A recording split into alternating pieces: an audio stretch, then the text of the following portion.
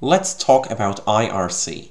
I'm a long-time IRC user, but I am painfully aware that many newer services have recently caused a drop in the amount of IRC communities. This can be attributed to many features that those services have, which we generally don't. For many of them, workarounds do exist, but we can probably all name one which could never possibly be done on an unmodified IRC server: voice chat. The one feature exclusive to all those new, fancy, powerful social services that we just cannot possibly have, ever. So, now we can finally enjoy the wonders of voice chat right here on IRC without having to go anywhere else. Can you hear me well?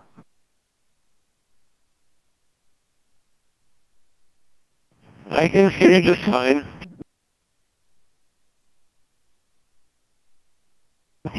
Remember me? Excellent. You know, I think this is the absolute best way to communicate with other people. Do you agree?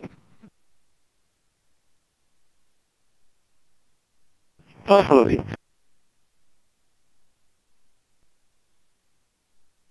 Okay, seriously, doesn't this feel like a complete waste of time?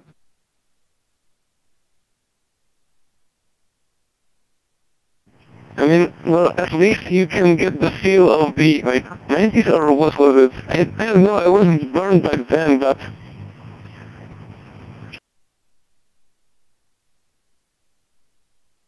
Well, that's something.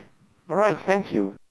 So, to keep this video short, Voice over IRC is a way of sending voice messages using the IRC protocol without any extensions like DCC. It uses a codec known as codec 2, designed for low bandwidth digital radio, also known as very low bit rates, or just what we needed. Each message transfers around 2500 bits of data, which is slightly over 2 seconds of voice. This conveniently fits in the common IRC limit of 5 messages every 10 seconds, as well as the 512 byte limit for every message in both directions. This means you can use this on any existing IRC server. Well, before the operators kick you out, that is.